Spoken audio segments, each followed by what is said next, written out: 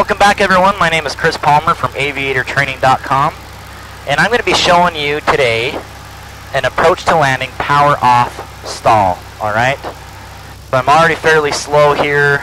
I just got done shooting the slow flight video, which you can also check out all these videos on virtual reality. Alright, so what I'm going to do here is I'm going to set up for a power off approach to landing stall. I'm already in the landing configuration. I've got my flaps down, I've got everything set up.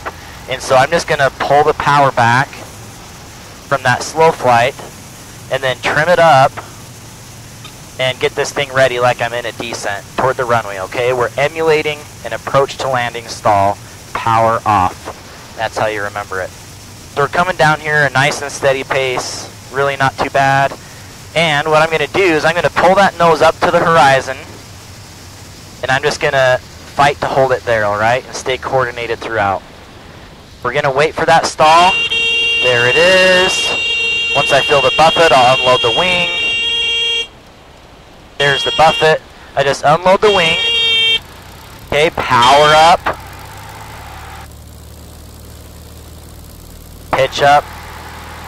And once I have my airspeed, clean up. Okay, I did that really slow to show you guys what that process is like. I already have a positive rate of climb.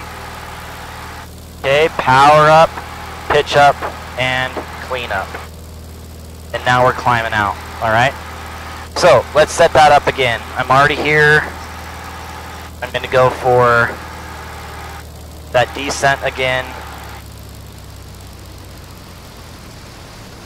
This time I'm going to do it in a turn, alright? Just like you're turning from base to final. So here we are, we're in a turn. I'm holding that nose on the horizon. And we've got to unload the wing first. Okay, wing comes forward. No stall horn, we're not stalling anymore. Then I can roll the wings level. Now I can power up, pitch up, and clean up. Just one notch of flaps at first. And we're climbing again, alright? Now, that process should be much faster than that, because obviously if you're actually descending toward the runway on a stall, approach to landing stall, then obviously you're going to be sinking toward terrain, so you're going to want to go through that procedure much faster than that. Alright, so that is the approach to landing, power off stall.